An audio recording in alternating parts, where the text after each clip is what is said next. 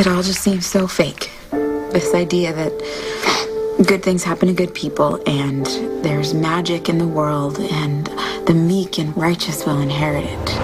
There's too many good people who suffer for something like that to be true. There are too many prayers that get unanswered. Every day we ignore how completely broken this world is. And we tell ourselves it's all going to be okay. You're going to be okay. But it's not okay. And once you know that,